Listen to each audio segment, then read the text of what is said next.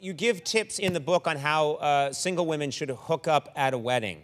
Yes. Now, is that something that, I guess that's something some women think about, right? They're at a wedding, it's the thoughts in the air, maybe some guys too. Yeah, I mean, I think that guys at weddings have a pretty easy get-laid gimmick, which is, you know, the flower girl. If you can secure her to dance on your feet, women will be like, oh my God, he wants to be a daddy.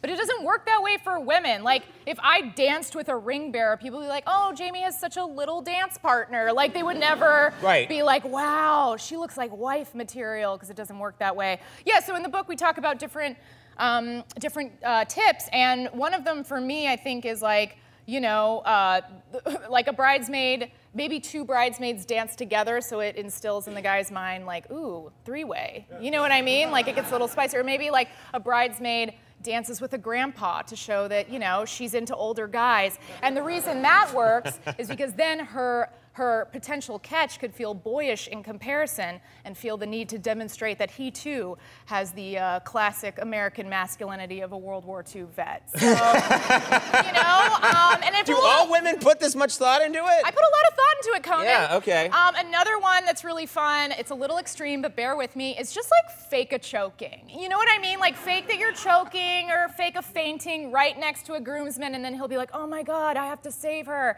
And you're not a damsel in distress, you're just a woman with an agenda. Yeah. I think you've helped a lot of people with this appearance. Thank you. I really do think you've helped people.